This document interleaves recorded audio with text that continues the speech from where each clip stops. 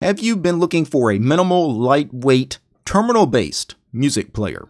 Well, I've got a great one for you today. I'm talking about Music on Console, or MOC. Music on Console is a very lightweight music player. Again, terminal-based application, but don't worry about that. It's dead simple to install, dead simple to configure, and quite frankly, dead simple to use. Your grandmother could use MOC. I'm not even joking. It's a very easy program to use. I'm on an Arch-based system, of course, so I pulled up the MOC page in the Arch wiki, and it looks like to install it, you need to install the package MOC. So sudo pacman-S MOC. If you use Pulse Audio, then the package you probably want to install instead is MOC-Pulse. And that is actually in the AUR, not in the standard Arch repositories. So if you were just a ALSA user, you didn't have Pulse installed, then sudo pacman-S MOC would be the package that you want to install. I'm a Pulse user, so what I would do is from the AUR, I would do a yay space -S MOC-Pulse. And I've already got it installed, so I will cancel that installation. But again, it just takes a few seconds to download that package. It's not very big at all. And then once you have MOC installed, to actually launch the program, all you need to do is type MOCP and hit enter.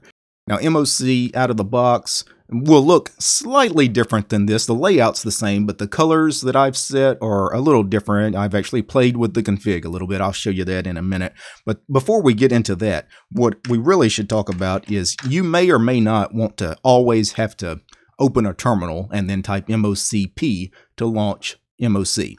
So what the Arch Wiki suggests you guys do, if you are in a full desktop environment especially, but even if you're using a window manager, if you happen to have a systray, I know a lot of you guys probably have systrays, especially if you're running the big, heavy desktop environments like GNOME or Plasma, XFCE.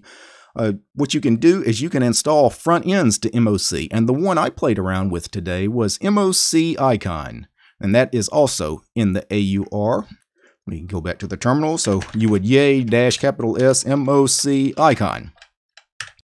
And this will get us that. I've already got it installed, so I'll cancel the installation. And once you have MOC Icon installed, all you need to do is launch MOC Icon.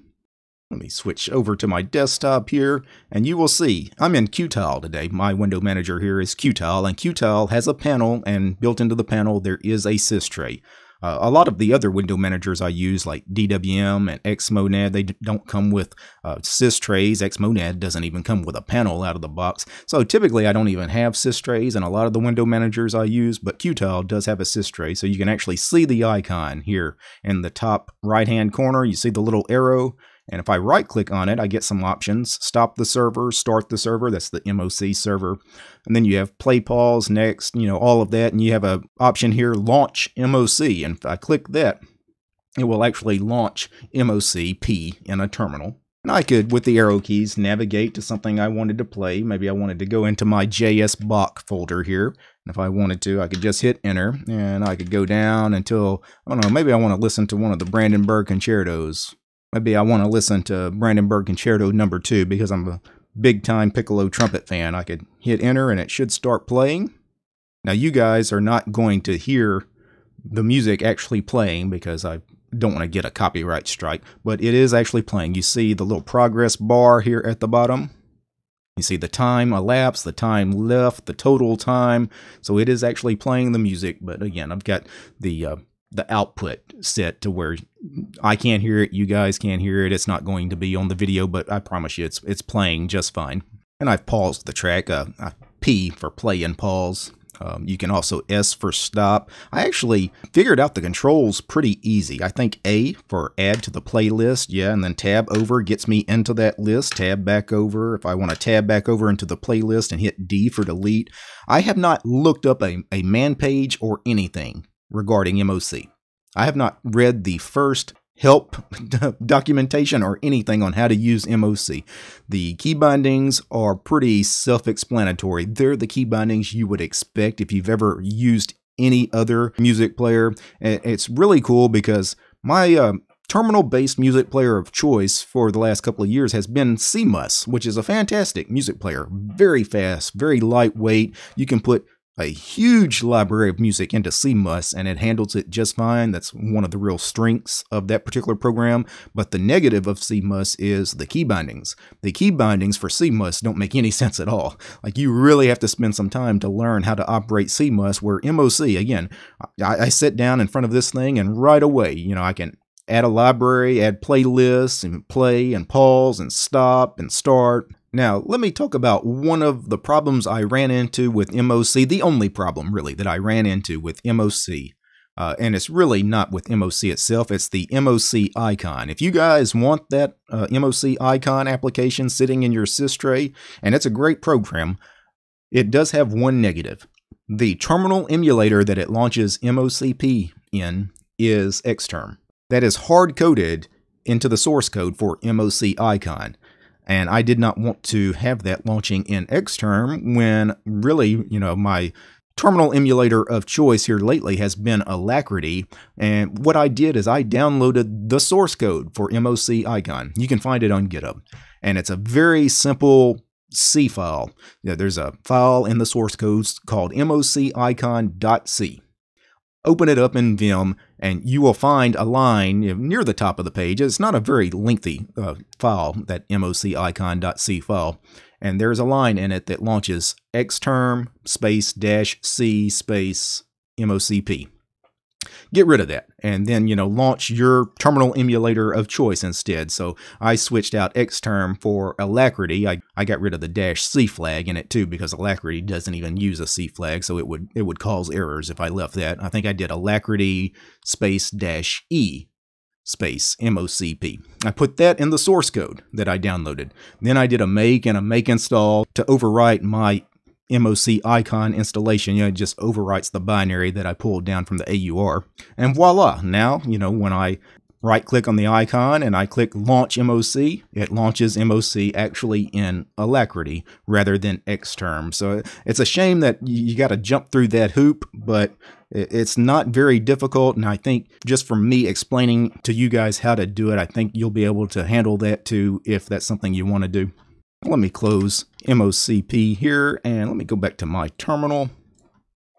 And I'm going to clear the screen here. Now we should talk about the config file for MOC. MOC is configurable.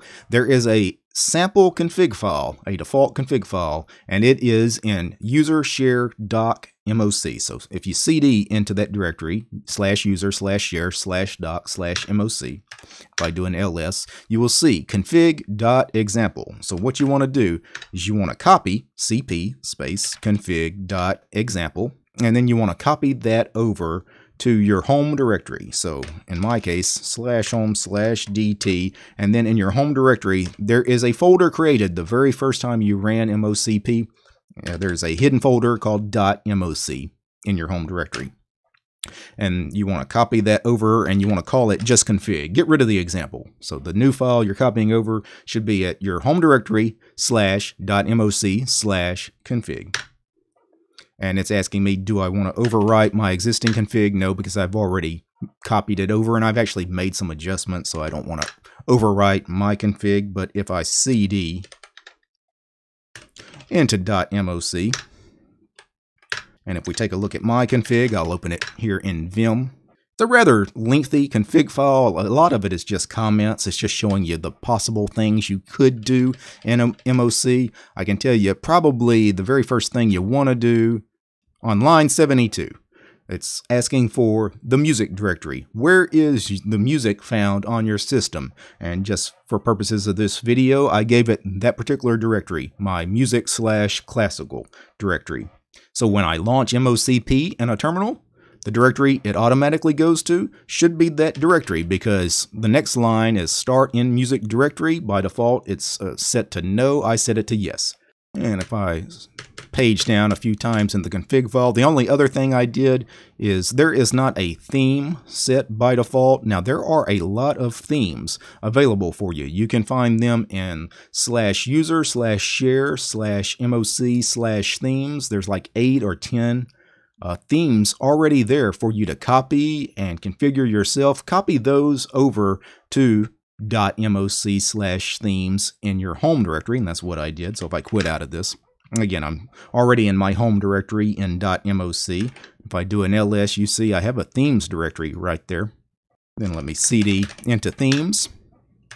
And if I do an ls, you see I have dt_theme. That was the theme I had set in the MOC config. And if I open this in Vim, you can see it's a very easy configuration. You have, about 30 things that you can set colors to. You can set the background, the foreground, and then whether it's bold or not. Pretty self-explanatory. I won't really spend a lot of time on the configuration, but if I launch MOCP here in the terminal, you can see that you can set colors for the title, for the headings here of the columns, for the highlighting when you scroll down, for the directory names themselves. You can also set colors for the elapsed time, the remaining time, the total time, the bar at the bottom, which, the bar it gets filled the longer the song plays. Anyway, that was just a very brief look at MOC and at MOC Icon if you want the little systray icon. I thought these were really cool programs, and I'm actually probably going to start using MOC as my terminal-based music player of choice. I like the way it looks, and quite frankly, I like the easy controls. It's just simple. Is it as good as CMUS or NCMCPCPCPPP? I don't know. Those are very powerful programs, but they're more complicated programs, and these days I kind of like simple. Now before I go, this show was produced by Michael, Mitchell, Chris, DJ Donnie, Dylan, George, Haplo, Nate, LibreQuest, Omri, Rob, Sean, Willie, these guys. They are the producers of the show. They are my highest tier patrons over on Patreon. I'd also like to thank all of these ladies and gentlemen, all these names, this ever-growing list of names. They are the sponsors of this channel. They are all my supporters over on Patreon because this channel is sponsored by you guys, the community. Without you guys, this channel wouldn't be possible. If you'd like to support me, consider doing so. You'll find DistroTube over on Patreon. All right, guys. Peace.